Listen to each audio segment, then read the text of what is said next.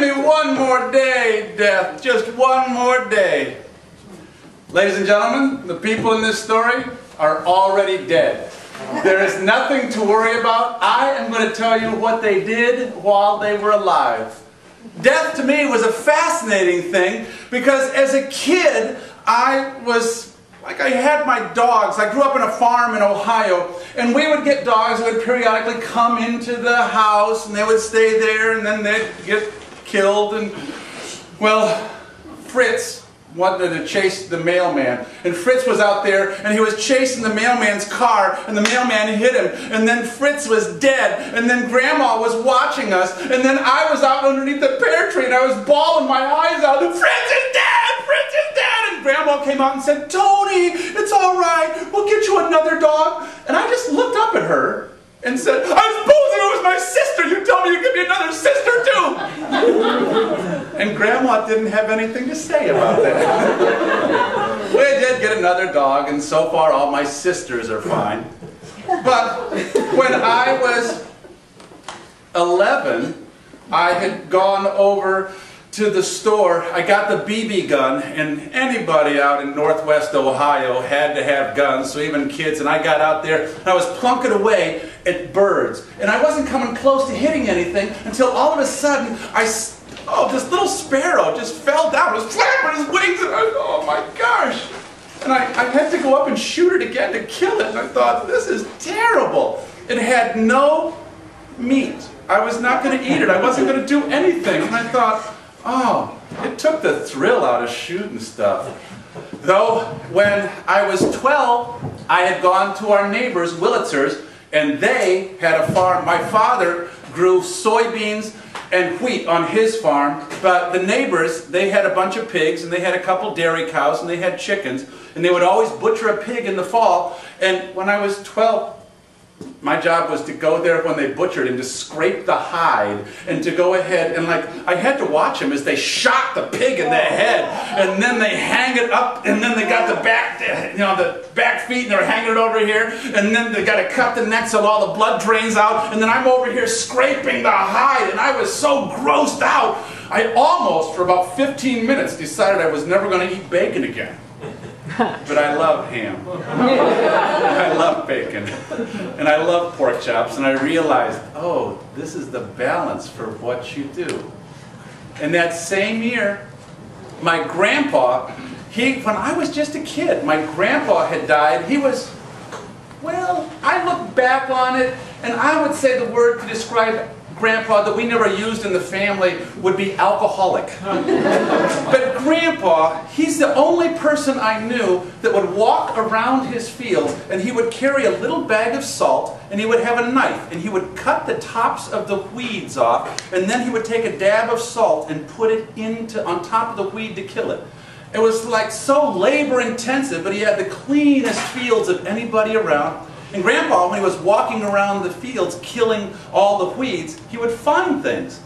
And he gave me an arrowhead that I still have. But the thing I thought was so cool was this rusted Bowie knife. I mean, it was just one big hunk of rust, but Grandpa gave it to me and said, Tony, this used to be Daniel Boone's.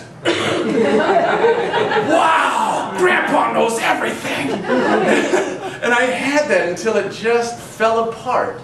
And Grandpa, we would be over to his house. He and Grandma had this old farmhouse, and they had a wood stove in the kitchen, and they had a wood stove in the dining room, and then they had a fuel oil stove in the living room. And I thought it was because Grandma and Grandpa just loved having, wood stoves and all the effort that it took for Grandpa to chop the wood and to take it out and to pile it up and to bring it into the house. And only as an adult did I realize that Grandma and Grandpa, they were also what you would call poor. But we never used that word either, because we would go there, and Grandpa, before supper, Grandma would invite our family. We only lived about 1/8 of a mile away. Going to Grandma and Grandpa's house was the first place I was allowed to ride my bicycle. We would go there for supper once a week, and we would hang out with Grandma and Grandpa. It was always a pot of spaghetti or having something, and Grandpa always had he made wine.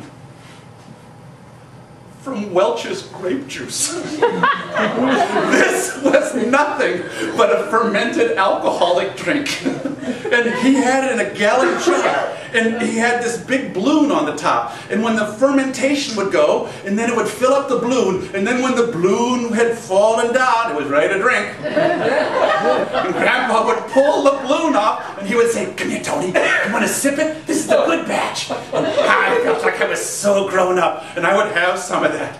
And even then, I thought to myself, this tastes like shit. But of course I was going to take it because Grandpa was giving it to me, and I would drink and say, "Ooh." And Grandpa, there's rumor in our family that when my cousin Jimmy was only 5, Grandpa was having Blatt's beer. Has anybody here ever had Blatt's beer? It's from Milwaukee. I don't know how they get the cat to pee in the bottle. But it is, it's water, that's all. But Grandpa loved Blatt's beer, and Grandpa said, here, and gave Jimmy a sip of beer when he was 5. Unlike me, who only wanted to have 1 sip of the wine when Grandpa gave it to me, Jimmy said, "Ooh, that's good!" And he had another sip, and another sip, and another sip, and little Jimmy got loaded before supper. And Grandma was so upset at Grandpa, to say nothing of what Aunt Mary had said about Grandpa getting her son loaded at only 5.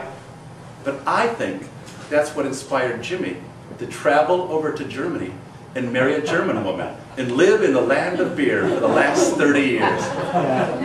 And Grandpa he's the only person who would drive in our front yard, and he would cut across the yard and pull up right in front of the door and honk his horn when us kids got to jump in the car to go to church on Sunday with Grandpa.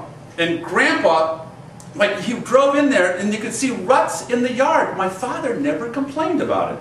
And Grandpa was so religious, he would be at Mass and he would start to recite the rosary out loud for everybody else in church. And everybody else in church is reciting with him, and I thought that it was kind of embarrassing and kind of cool all at once that Grandpa's doing this. And Grandpa, we found out that he had an ulcer, and he went to the VA hospital, and they didn't have money for the hospital, so Grandma and Grandpa had to borrow $400 from their daughter to go ahead and have Grandpa get taken care of in the hospital.